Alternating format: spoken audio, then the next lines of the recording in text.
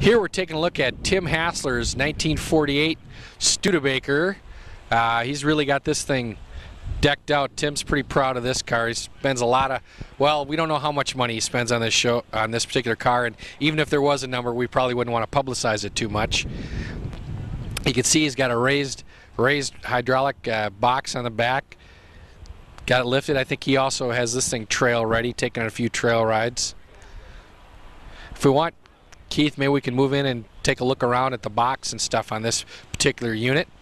Now we're going to just move around to the back of Tim's truck, taking a look at some of the features of it. You can see he's got it looking pretty good for today's show. Hey, those look like beer kegs on the side of that thing. You don't suppose? Nah, couldn't be. There must be fuel in there. Next toy we're looking at is Mike Gramsey's 1929 Fargo. We do know that the restoration on this truck was just completed this past summer, and some of you may have seen it in the Heritage Days Parade.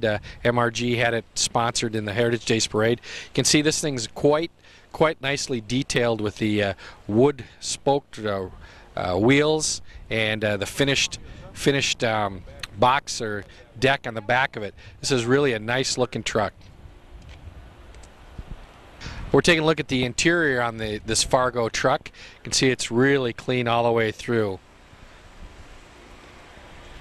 Even if, notice, I don't know if you get a good shot of it, Keith, the roof in the truck, in the cab, is even made out of wood. It's got the finished wood.